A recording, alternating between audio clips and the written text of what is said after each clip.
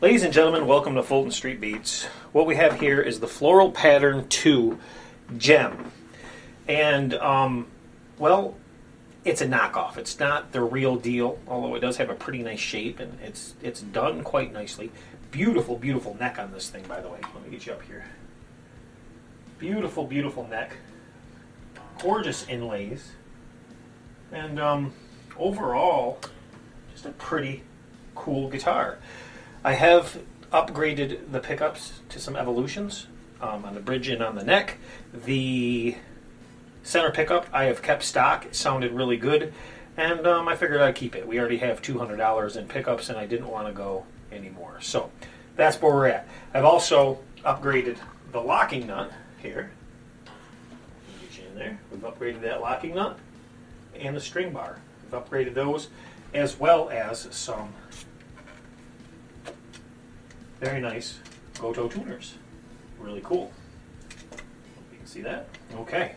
So, what else are we going to do? Well, we're going to finish setting up this guitar. I've got the pick guard off right now. I have a new trem system that we're going to be using. And it is a Floyd Rose style trem. And look at this. Isn't that gorgeous? This is by Wilkinson.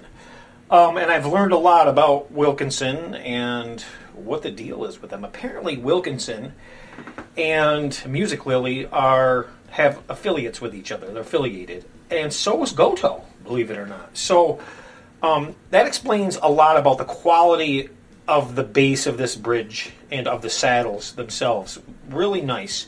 Now this one is brand new, but I've ordered a kit to upgrade all the screws in this and the blocks, because I like everything extra heavy duty. The only thing I did not change was the fine tuners on this. Now, full disclosure, the first one I got of this that I ordered came defective, almost looked used. The fine tuners were stripped right out, and that was kind of weird. They weren't in straight, nothing like that. Looked like somebody cross-threaded them and kind of screwed it up and sent it back, and they sent me a used one. This one, however, arrived in perfect condition. It's super, super nice. They have a pop-in trem bar, and it screws in or out to adjust your trem bar height, which I thought was also awesome. And your spring retainers on the back, we'll call them a spring. They're not really, they're springy, but they're not a spring. They have little grooves in them, so these really adjust and move nicely when you need to unlock your locks, which is really cool. Now, I do also have another one. This is the box they come in. Wilkinson M series, and if you look on the side of the box, that's by Music Lily, and they are a Wilkinson, so they're affiliated. And here is an original version that is not upgraded, and as you can see, this has the black blocks and the black hold-down screws for your saddles, and the black screws to lock the saddles in place here. This is brand new. This just arrived today. This is actually going to be a giveaway on the channel. So some lucky viewer is going to end up winning this. Stay tuned for details on that. So we're going to put that back in here for safekeeping, and we'll carry on with this. We're going to do an install. We're going to do some work to this thing first because we want to make sure everything's right. Now, I spent some time yesterday doing some rewiring and adding an extra ground for peace of mind in the back. But this is it's a nice setup. It really is. It's a nice looking guitar. The best part about this guitar is the neck. Beautiful playing neck. So I figured, why not put another trem in it? Now, I have added a piece of rubber here, and that just cuts down on vibration in the trem system. I do that to a lot of them. And this is going to simply drop in here, and it fits so nicely. I did have to Dremel out a little bit, and as you can see, it looks pretty good. You can't really tell here. It looks factory. So, yeah, I got a lot of experience using Dremels and routers and what have you, so I pretty much have all that stuff down when I need to get something done.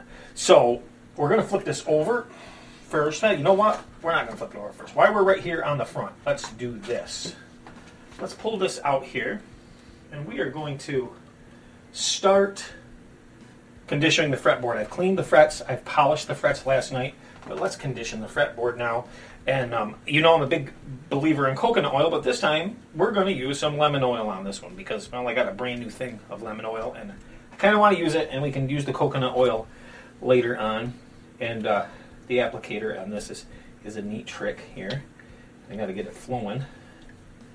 If we can get it flowing here. There she comes. Okay. And we're just going to wipe that on. Sometimes it takes a few. Well, this is the frets up here are scalped, so we're going to get in there. And a little dab will do you. Right away you'll see the difference. I wish they made a coconut oil that was thinned out so we could do this. Sometimes this takes a couple applications. Let's get that down here. You can see the difference here. I hope you can.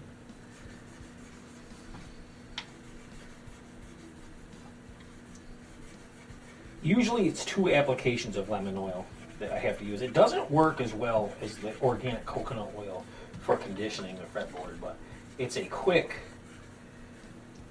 it works quickly. I mean, but it doesn't absorb as well, I guess is what I should say. So we're going to do that. And probably going to have to, yeah, we're going to have to do a couple. It's absorbing in really, really well. I may have to do coconut oil instead of this, just to make sure. But I'm going to wipe this in with my rag.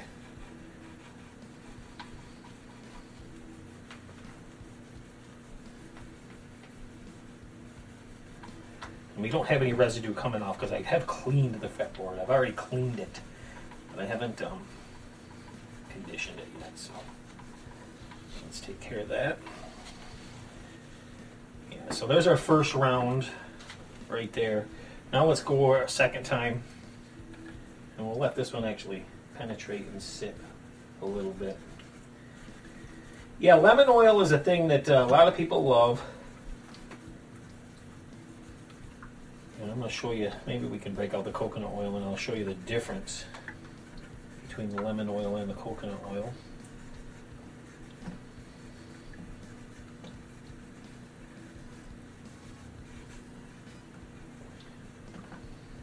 Up on the side of the edge of the fretboard also. There we go. Trying to get it in here. There we go. Those scalp frets are a little more of a pain to get in. Okay. So let that sit. You can rub it in with your fingers if you like. It's not going to hurt it none. Okay, so there that is. And if you guys want to see, if you can see, if the lighting will let you see, there's your lemon oil. Now, this blows people's minds. Take some Nature's Promise. That's what I use anyhow. Organic coconut oil. Now watch. This is find a spot where you can see the light here.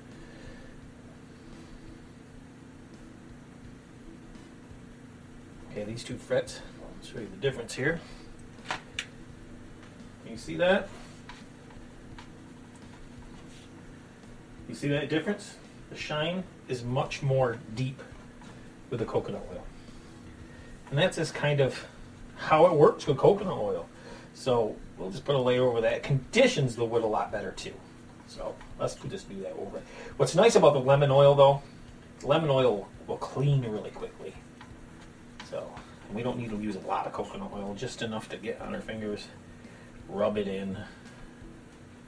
Now you want to make sure you use organic coconut oil if you're going to do this. And that's because if it's not organic, it means it has other components in it and they can go rancid. And there's nothing, you don't want a stinking guitar neck, something that smells. That can happen. So you want to make sure it's organic. You see that difference? Look at the difference in that shine. So people who say, hey, why aren't you using lemon oil all the time? Well, this is why. And it lasts a lot longer. And as long as you wipe it off good, and it conditions, it penetrates so much better. Yes, that is so much better. And it just feels so much better when you're done. You want to take off all your greases, but it's just a better feeling. It's not a... Lemon oil will actually leave your fretboard feeling a little bit dry. And this doesn't. So I just make sure I get up around my frets really well.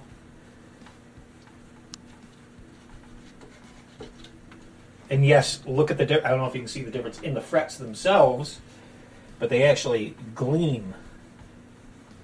So the coconut oil acts as a conditioner for the frets also. Very cool. Okay, So we got that done. And if you want to use both in conjunction with each other, go ahead. You don't have to. I have the lemon oil. Like I said in other videos, a lot of people didn't think I use it. I use it sometimes. But there you go. Very nice, right? It looks pretty good. Okay, so now what are we going to do? Well, now we're going to move this back.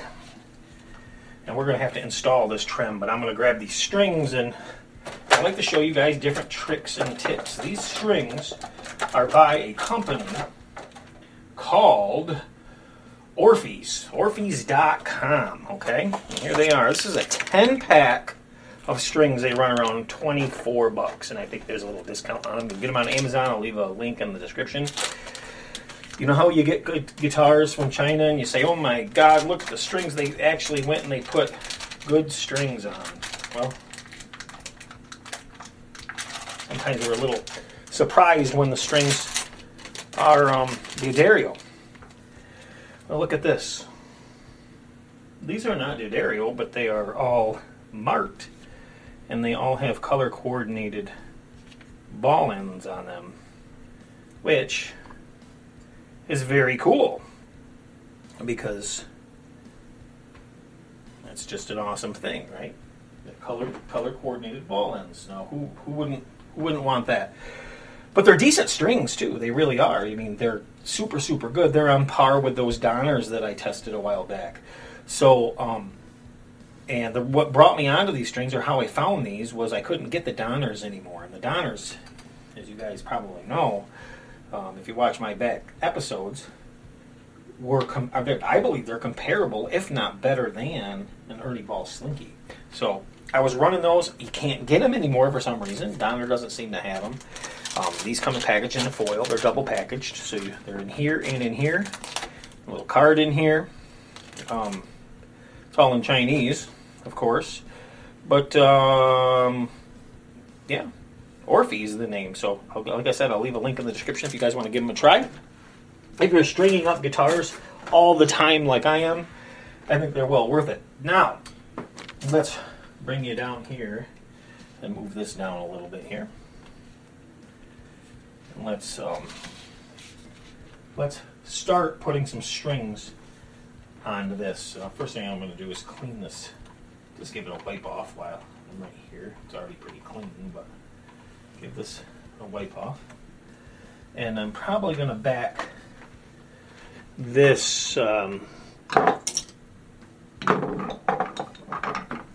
string bar out right here. A touch. There we are. And I'm going to pull these lockers right off for now. And this is a brand new locking nut. And the locking nut itself actually comes with this bridge.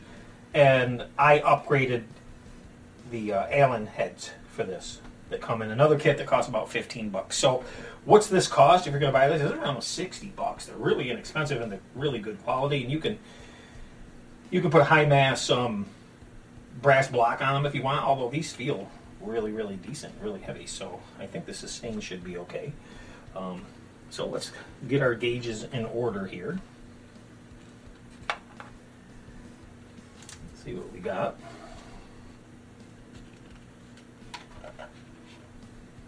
There. Okay, so we'll start here with our E string, and I'm going to show you how I do these. I don't set these. I leave the ball ends on. I don't take the ball ends off. A lot of people don't take the ball ends off. This is how Steve Vai's Guitar Tech does it. This is how I do it. We run them through. You see that? Get in there. Get it right through. So the ball end is right there. Okay? Right in there. Just like that. I'm going to put it under my string bar. Just kind of kick it to the side. And then we'll take this next string, which is the purple string.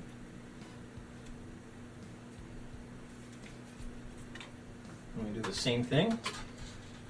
Just make sure it is going straight down through. We're going to go under the string bar. See how perfectly that just run down through right under the bar? No need to remove the bar. There's two. And then what we can do is take one of our retaining keys for the locking nut. Let's kind of start it so the strings aren't all willy-nilly.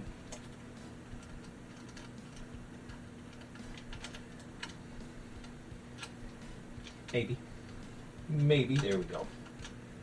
There we are, see that? There you go. So those are those, and we'll go to the next one, which is the green one.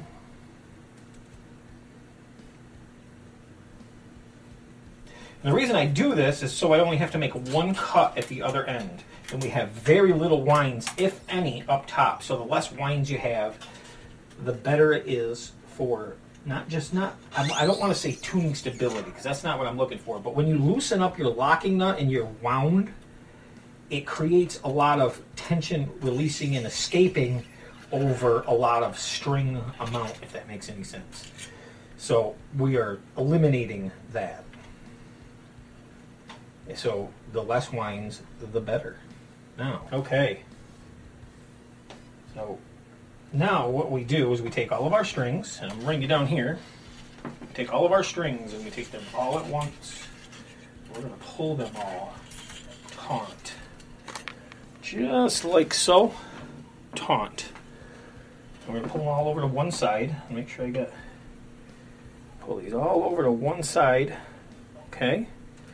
And what I'm going to do, well, let's get our bridge in so you know where that's going to sit first. So I'm going to hold these strings and pop this bridge in if I can get this to sit in a wedge here real quick. There we are. There's our wedge. So that's just an approximation. Then I'm going to pull this just past where they go into the locks here. Get you over there. Where they go into the locks. These where they go in. We're going to go put just past this. You don't want to do it to the middle because you don't want them to fan out. That means they'd be too short by the time they got to here. But if you pull it to one side towards you here, and just keep these strings taut down through. And you pull to one side so it's just past it. Here, where my hand is, we can literally take these all at once and cut them like so. And now these are all the right length to go in here with minimal winds. And I hope that makes sense to you guys. That's a trick I learned from Steve Vai's Guitar Tech. And it's been actually pretty helpful. So now that we got that happening, I'm going to take this down a little bit here. I wish I could give you guys a little better light over here. Maybe I can. Maybe I can't. There we are. If it goes out, I apologize. So what I am going to do right now is not going to hook up any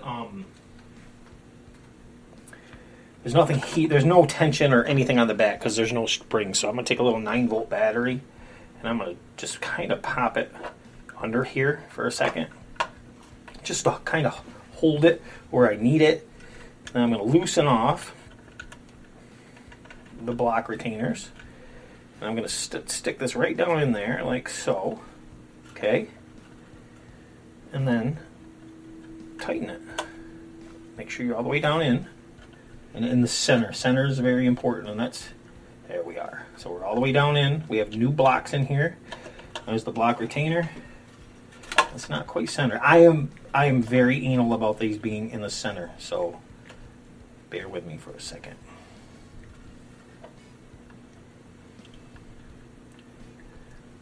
Okay, there's one. I'll back this one off. This might get boring and monotonous to some of you to watch, but any problems we run into, we're transparent and we face those together, then we know. Okay, now I'm snugging these. I'm not locking them hard right now. I'm going to come back through and give them a better lockdown. But as you can see how easy this is right now? So loosen, down in. And don't kink them. You want these to roll in, right in the groove, roll in, hit the bottom as far as it can go, lock it down, and when we put our tension on, that's the only kink, that's the only bend you want. You want one bend. You don't want different bends. So don't use needle nose to put them in. A lot of people do that, and then your string sounds dead. So don't do that. Okay, and back that off. And as we back it off, slide this one in. Make sure it's all the way down. What's nice, and why I upgrade these parts on, well, all bridges really. I just get an upgrade kit because they hold better. The threads are better. You don't have a tendency of stripping out anything ever. And the blocks themselves grab better. There's nothing worse than getting a guitar tuned up and then having a string pop out on you because it didn't grip. And a lot of these are painted or they have they'll have a finish on them and makes it slippery so your string can pop out. Because remember, your higher strings don't have any winds, they're not wound. So now I can't really see because I don't have my good glasses on. There we are. Not the center though. This is the important one to really have in the center right here. Okay. And there's that. So now I'm going to go through and I'm going to give these all a better snug just to make sure. Boom. Boom. Boom. And you see the battery put this bridge almost level, right? Okay. Which normally when I set up a bridge, it doesn't have to be perfectly level because, well, we talked about that before. It was about bridge, or I'm sorry, whammy bar height. Your wiggle stick height. I set mine up for wiggle stick height. Now, that doesn't mean that you can go too far down. Some people misunderstand every time I say something. That doesn't mean you can go way out of proportion. You can't go hugely out of proportion because, of course, other things will hit and come into play. But yes, you can be a little up or a little down out of the body or into the body without any difference. So if that's the case, you could never use your whammy bar. So let's think about it. We could never bring the whammy bar up, correct? If it didn't work right. And we could never loc with it and go backwards if it didn't work right. Okay, so it's either going to work or it's not. And that is the quality of the bridge itself. So there's our battery. I'm going to leave that sit right there. And I just got this kind of flush. So while I have this flush, now I'm going to back down through here. You see our strings are very, very loose. Now I'm going to put equal tension on these. Remember, there's no springs in the back whatsoever right now. But what I'm going to do while it's flush is kind of just take up a little bit of slack. Okay, there we go. Just a little bit.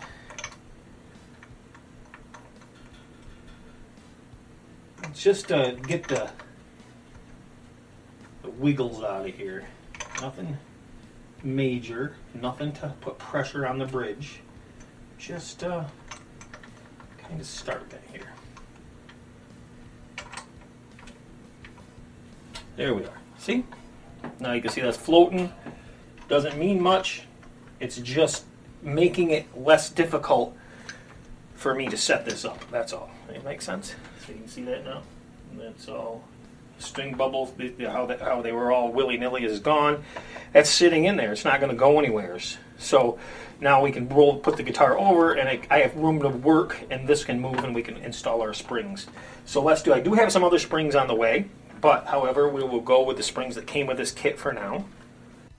We do have some Floyd Rose springs on the way. So here's our setup in the back, and you see it's not going anywhere. It's not popping out. So I have already installed the new claw, and I do a double ground on these. This is just my way of wiring. I do a double ground. I want to make sure I'm always grounded, that if I ever have a bad ground pop off and I'm playing, it's going to stay playing. So that's why I do this.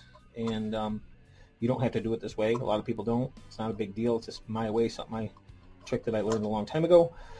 So we're going to take we have to set this guitar up. So I'm going to take this off of the neck brace. I'm going to lay this flush because we're going to install this trem stabilizer. And how I'm going to do this is just going to be in the center. So what I'm going to do is I'm going to put a little wedge in here to hold this where it needs to be.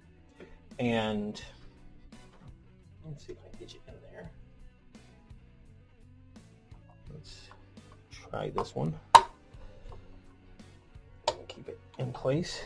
All right. So we're going to bring this up. Now that we got the springs on, let's bring this up to tune. Get it balanced. Then we're going to stick our wedge in this, and then from there we will install the trem stabilizer, and I'll show you guys how to do that. Stay right there and I'll be right back. So as I'm tuning this up, I realized that I wasn't showing you guys how I was doing it. So what I do is I do the 9-volt trick. When I put the 9-volt in there and I start to tune this thing up to pitch, what happens is the 9-volt will then start to fall out. And as you can see, our first initial tuning, and it's not quite in tune, but you see the bridge came up out of the cavity a little bit. So what I'm going to do now is I'm going to flip this over, and I'm going to do this by hand, and I'm going to screw this bridge in a couple turns on each side equally. I'm going to screw this in until the bridge itself, with the 2 springs only, so that's how I want it set up, this one anyhow, the 2 springs draw it flush and flat. Now, the strings haven't been stretched yet, so this is going to help stretch the strings a little bit too. But we can see we're almost flush, and that's why I just keep checking. I keep these nice and level, and as you can see, I put there's like a pad under here. I use Gorilla Flex tape under here, and it cuts down on a lot of vibrations in the system. So we're almost perfectly flush. I'm going to make this one perfect, even though guys know that I don't necessarily make them perfectly flush all the time, depending on what guitar I'm setting up. However, this one is going to be perfectly flush. So I'm finding my balancing act right now is what I'm doing. So now, as you can see, hopefully you can see, the bridge is perfectly flush with, it's perfectly flush all the way across here on the body. Maybe one more turn, half turn. There, we're perfectly flush, exactly. Now I'm going to go back over, and the action's already super low. I probably can even make it lower, but it's already super low right now. So we're very close. This is pretty much to where it should be. And what we're going to do here is go back over, tune this up again, and make sure everything is in pitch, and then see where our balancing act needs to go from there. Hope that makes sense. So what I'm doing now that I got this kind of tuned to pitch is I'm checking my neck. And I'm going to keep doing this as I go, because contrary to popular belief, you don't adjust your truss rod when the guitar's in tune. Well, of course I'm going to, because I need my neck precise while it's in tune. It's simple physics. It puts pressure on the neck, and it's going to change the neck. So right now with it not perfectly, and when you look at your fretboard, make sure you're not looking at the back angle of the neck. Some of these necks taper on the bottom. So that means you're going to get an optical illusion. Go by the gauge, by the fretboard. If you're flat here, which we almost are, but not quite, and I'm going to turn this to make it so it is right.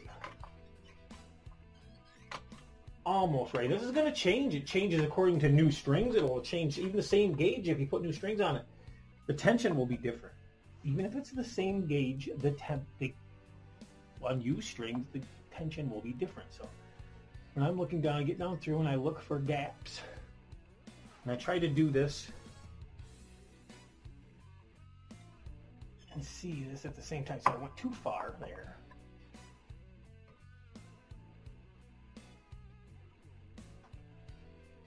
So that's a very close right there. So I'm going to keep that in here. And I always use one of these. So it has a ball end and it goes in really, really nice. You can get it in and out easily, and you're not scraping up your headstock trying to get to it. So, which is really cool. Okay, so I'll go back over now. I'm going to tune this up, and you can see we dropped into the bridge a little bit. We're going to go back over, tune this up again, and this is the hardest part, is finding your balancing point. Now I have got this tuned to pitch. We are level. We found our balancing point, and now we're going to check our neck and make sure that it's in spec, and it is. It's perfect. So this is good. Fantastic. We got the neck just where it should be. No gaps, nice and straight. And that's why you always want to make sure that you're doing this in conjunction with each other, because on these JEMs, it makes a difference. On a lot of guitars, it makes a difference. necks can be under a lot of tension. So we want the best playability we can. It makes sense to adjust. Now, you want to make sure your guitar has a good truss rod too. You don't want to break a truss rod, so keep that in mind. Anyhow, our bridge here is perfectly level. And it doesn't have to be. Like I said, we could drop into the body a little bit, or it can come out of the body a little bit depending on trem bar height. But since this one is adjustable, it pops in here. And it's adjustable, it can pop in and stay right there, or you can spin it down and adjust your height. This one is ideal, and man, this, like I said, this trem system is only $60. I'll leave a link in the description. Really nice setup. You're getting a lot of features for the money, for sure. This is definitely better than a Floyd Rose Special, no doubt about it. And actually, it's right up there with a legit Floyd Rose now that the components and all of your screws are upgraded. It's got a great base plate, and that's the starting point you want. And it's got excellent saddles. Okay, so we're going to flip this over now. And this is where we were. So we know we don't want this pressure. See that pressure come on here? Let's see if I can get you in there. See that move? I don't want that. So this is where I'm going to take my wedge and see if I can get it kind of in there a little bit to wedge it back. There we go. So now our wedge is there. That's what I want. So now this is not going to move. Now I can proceed and we can put in our stabilizer, a trem stabilizer. Now I have this already set. There's different ways you can set these. I have this set so when I put this in here under these springs, here is where it's going to go, okay? And I'm going to actually remove these one side at a time to keep tension on. A lot of people don't do that, but I'm going to keep this dead center right here, and I'm going to keep that just where it's about to touch right there, and then I can adjust my pressure points after that, so I don't have to fight myself. So I'm going to take my needle nose, and I'm going to pull this out like so. And now we have access to this right here. And I want that, because remember we pushed that back a little bit. I want it just about touching, but not quite. So we want to make sure it's centered. Right in the center of that right there. Right there looks good, I'm guessing. Let's see. You guys can see that. There we are. And we're centered with this, and we're centered with this hole right here. Now I'm just going to tap these in because, well, if your wood splits on your guitar when you're tapping in small itty bitty screws like this, well, you probably need another guitar. You definitely have an issue going on. I'm going to grab my drill and I'll be right back. So we put our first screw in. And now we're going to put our other screws in. If I think I can find them. And what's nice is once you don't tighten it completely, make sure you're still straight here and here in the center. Just kind of eyeball it. And if you're good and can get it centered, just give it a little push down. Let the screw start itself. Okay, now we're going to be perfect for the other side. So what I'm going to do is not tighten it, but snug them. Okay, there's that. Now what we can do is put on our spring.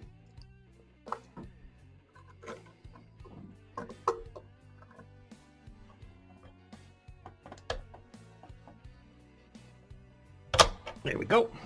So now we got a spring on there. Now I can pull this other spring off. Okay. Now that that spring's off, we can start our other two screws, and we don't have to really worry about lining them up because they're going to definitely just line themselves up. And you can watch people go into this detail and that detail about these. These are a simple unit. Just install it. Set it so it goes back to pitch. And you can loke with it. You can set the spring design on this is so you can loke. and you can adjust your tension, your loc tension. Nothing more, nothing less. Now we can pull that block out, and we can pull this here.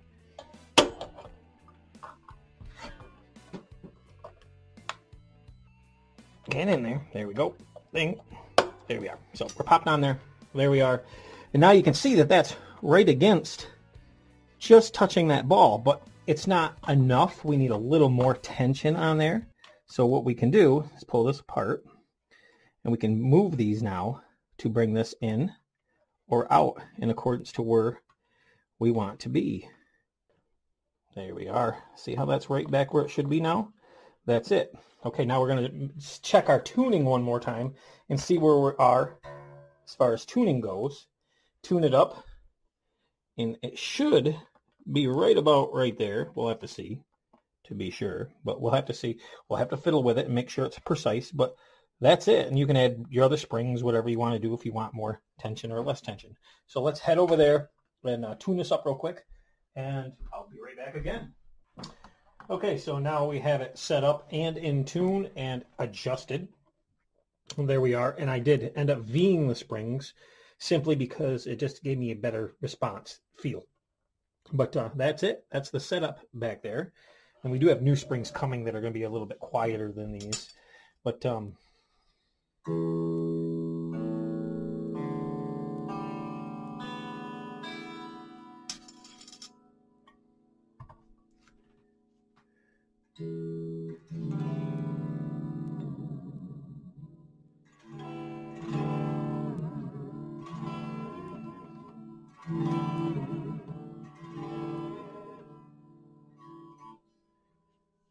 not too bad. Okay.